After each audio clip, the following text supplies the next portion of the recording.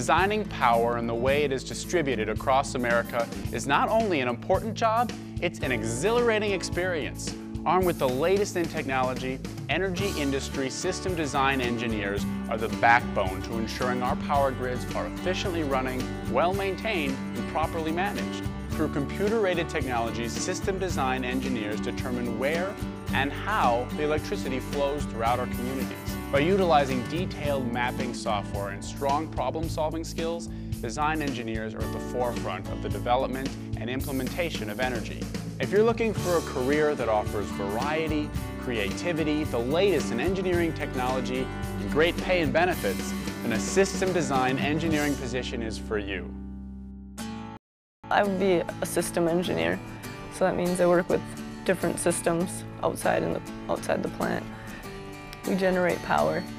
We send electricity out to homes and other companies that are using electricity to run their machines. The first thing I do in the morning when I come in I check out the plant log. The shift supervisors are constantly entering in just information about what's going on, what different pieces of equipment are having problems or are back in service after they've been taken out. So I'll look at that and just see what's going on in the plant, make sure there's nothing that needs to be attended to right away when I come in. Technology in a power plant is everything. You have tons of computers, tons of controls. On my aspects in the mechanical, you have just the way machines are being run and the efficiency part and how can we use as little power that we're making so that we can power as many homes as we can. I work with a lot of different things, a lot of different systems. I pretty much work with the boiler for the most part. That's my main priority. So this is our air-cooled camera. What it does is we're able to stick it into the over 2,000 degree boiler, and it will help us see the front of all our burners so that we know we're burning our coal the most efficiently we can. These are the walls of our boiler and the tubes. That's where our water and our steam is coming out of. And part of my job is making sure that these tubes don't crack.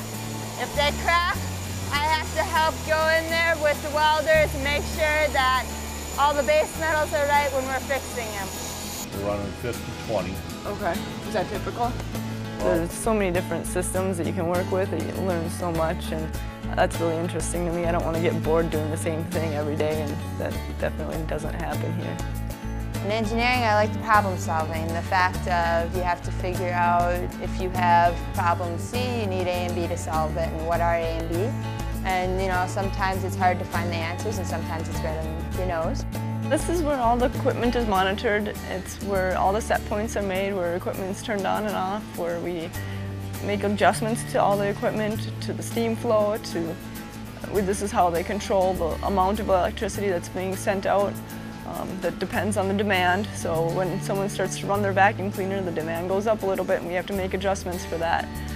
I will recommend this field to anybody that's willing to listen. The opportunities are endless. Entry-level engineer starts with 4.5 weeks of vacation. You get benefits as far as your 401k retirement plan. You have medical, dental, and vision insurance. They cover a lot. The thing that makes me the most proud in my job is the fact of I can firsthand see the effects of my work and see that what I'm doing is putting the unit on faster, and that I'm not just, pushing paper and seeing that maybe, 10 years down the road something will be, passed on whatever I do. I like to be able to provide a service to others, and obviously power is something that everybody needs.